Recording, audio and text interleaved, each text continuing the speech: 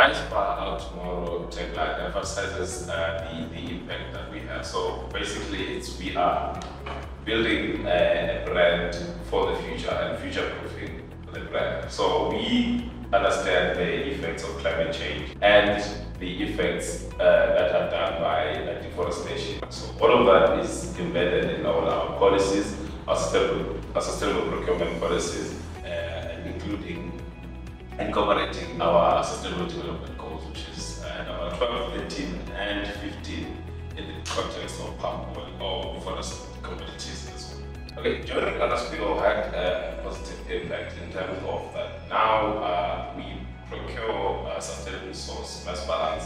There's still a lot of work that needs to be done because we are relatively in our infancy stage when it comes to incorporating palm oil into the business. So there's still a lot of work and engagement that needs to be done with the suppliers, and just working together to just formalize and make sure that we protect the environment, we stop deforestation, and we future-proof our planet, and make sure that everything that we have, the resources that we have, and our children and grandchildren are able to actually benefit from those. Well, firstly, the challenges are actually understanding the supply chain of palm oil as an individual, and then now having to translate that into the business and then engage in suppliers. But there's been quite a lot of support in terms of the suppliers that we're already, mostly the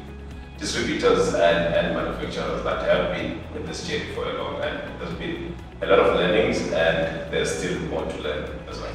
So the important part is that the messaging that we get out there to the public, and I think we need to leverage the uniqueness of the relationship that we have with our consumer base.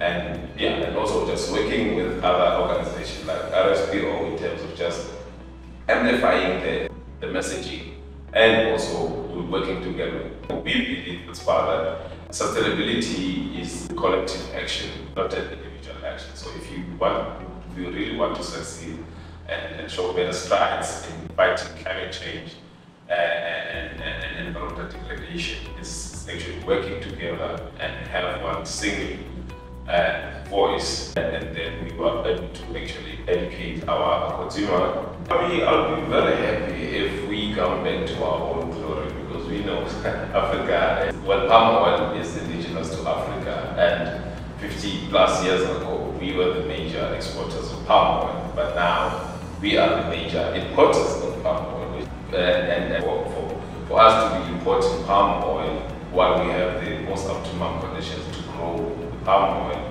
in our own continent. So in the next 20 years, I would be very thrilled and be happy that now Africa has become the net exporter of palm oil, and African people are well informed in terms of the certifications of consuming certified palm oil and all the process that takes place, because it's not just certifying, but also it is improving the livelihood of small-scale farmers